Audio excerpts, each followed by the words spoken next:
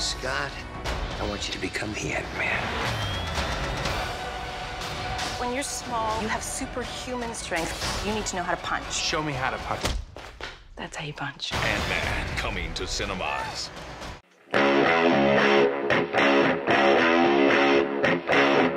Andrew Johns. To sum up, he's the 8th immortal of rugby league for a reason. Despite his stature, the Johns' intelligence and speed around the park was how he mastered the game. Deservedly considered one of the greats of all time, Allan Langer. SMH wrote in 1992, Langer deserves to be talked about with Peter Sterling and Wally Lewis as one of the best 3 players of the past decade. And that was a good decade before he retired with a raft of accolades to his name. Preston Campbell.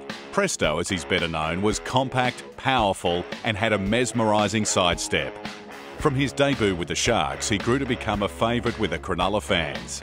A Dally M winner, beating a certain Mr. Johns by 1 point, he is one of league's great little blokes. Ben Barba. Ben Barba's resounding difference is his speed.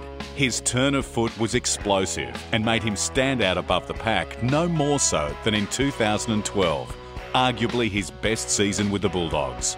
It was also the year he picked up his Dally M medal. Geoff Toovey. The current Manly coach won't be remembered for his "there's got to be an investigation" blow-up from a couple of years ago. He'll be remembered for his tenacity on the pitch and ability to change a game. He was summed up in their 1996 Premier victory over St George when he played with a fractured eye socket and won the Clive Churchill Medal. Issac Luke.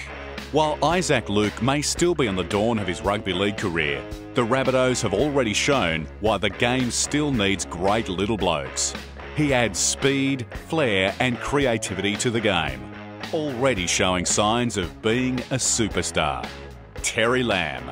Nothing sums up Terry Lamb more than the phrase, always in the right place at the right time. The big fella's try-scoring tally supports that, the quintessential bread-and-butter rugby league player. Terry Lamb, legend. Imagine a soldier the size of an insect. If you give godlike powers to everyone, it's going to be chaos.